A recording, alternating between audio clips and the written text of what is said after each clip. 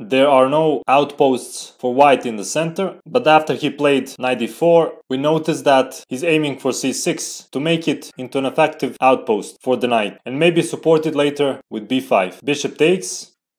If he tries knight d5, trying to cover c6 square, then white can play e4, knight goes back. If knight goes to c7, then rook c1, and c6 is in white's hands. After knight goes back to f6, e5, knight d5, and knight c4, and white suddenly has an outpost on d6.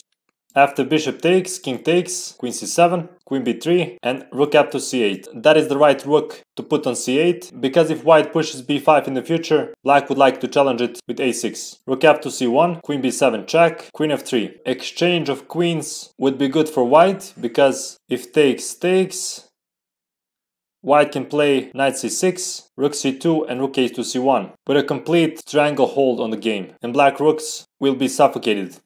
That's why black played knight d5, trying to defend c6 square by blocking the long diagonal, e5, knight goes back, b5. So white secured the c6 square for the knight, but can black nullify the smothering effect of knight c6 by exchanging some pieces? Let's see. If takes takes, rook c8, knight c6, bishop c5, and this is not a good position for black. White can play knight c4 and rook d1. There is pressure on d-file, and white knights are really strong. If knight e5, queen e2, takes takes, rook c8, takes takes, f4, knight goes back, knight c6, bishop f8. If takes, then queen c2, and this is dangerous for white, so instead white should play knight c4, maintains the initiative, but exchanges did make position easier for black. In the game black tried something else, a6, knight c6, bishop f8, a4, takes takes, takes takes, and rook a8. So he's trying similar idea of exchanging rooks, but he was surprised by white's next move, rook d1. A deep move.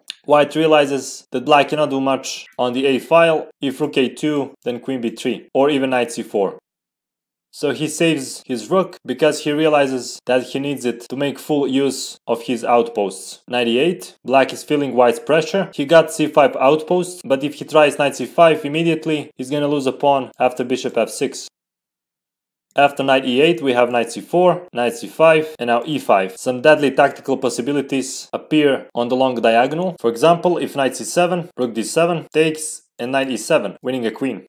If knight a4, then knight e7 still, takes, and winning a rook. If rook a4, then rook d8, takes, takes, with a deadly threat of knight e7. If king h8, trying to remove knight e7 threat, then knight b6, takes, queen f7, and bishop is lost. If knight c7, then rook d8. You may be wondering how so many deadly tactical possibilities are in white's favor. Well, if you have a superior position, then it's just natural that tactical possibilities are gonna be in your favor. Rook c8, rook a1. This move wins, threatening rook a7, winning a queen. Rook a8 loses to takes, takes, and knight e7, winning a queen. And if queen c7, rook a7, knight b7, bishop d4. Bishop c5, takes takes, and knight from c6 to a5, winning a piece. In the game black played rook c7, and after rook a7, takes, takes, takes, and knight b6. Black resigned.